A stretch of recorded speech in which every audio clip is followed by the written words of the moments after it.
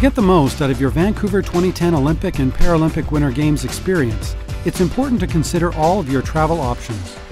We always encourage sustainable choices, and there are a number of safe, reliable, and accessible ways to travel that will help reduce vehicle traffic during the Games. During the month of February in 2010, Whistler's population is going to be close to 55,000 visitors and residents a day. So together we need to meet that challenge by increasing public transportation, trying to leave our cars at home whenever we can, and making sure that all our visitors understand the best ways to get around too.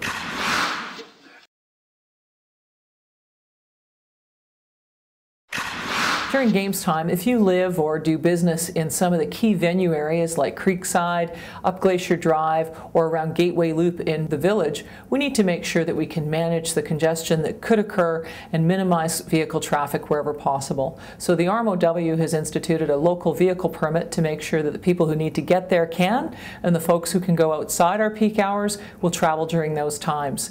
To find out more on how to get your permit, visit whistler2010.com.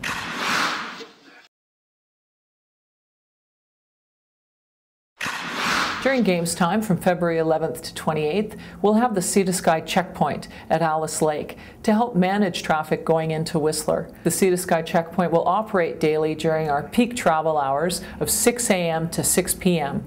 Outside of those hours, you won't need a permit to travel through, but it's still critical to ensure you have confirmed parking in Whistler. The checkpoint is being used as a traffic management tool to ensure that vehicles traveling north understand that they either have confirmed parking in Whistler or perhaps have a destination further, such as Pemberton or over the Duffy Lake Road. If you have confirmed parking, then getting a permit ahead of time is no problem. We have 4 offices available to make sure it's convenient for users. Offices are in Vancouver, Squamish, Whistler, and Pemberton. You can find out all the office hours at travelsmart2010.ca. We encourage residents of the Sea to Sky to make sure they get their permit by January 31st to avoid the February rush.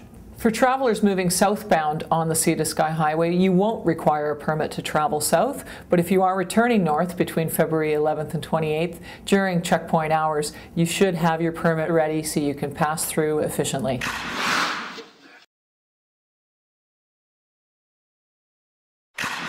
As you might expect during Games time, we will have some minor traffic changes, rerouting, changes to delivery patterns to make sure they can happen effectively and safely during the quieter hours in the resort.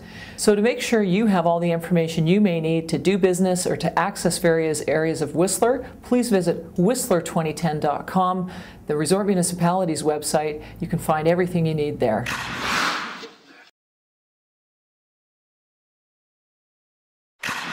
If you want your 2010 Winter Games experience to include your own skiing and riding at Whistler and Blackcomb Mountains, then they are open for business.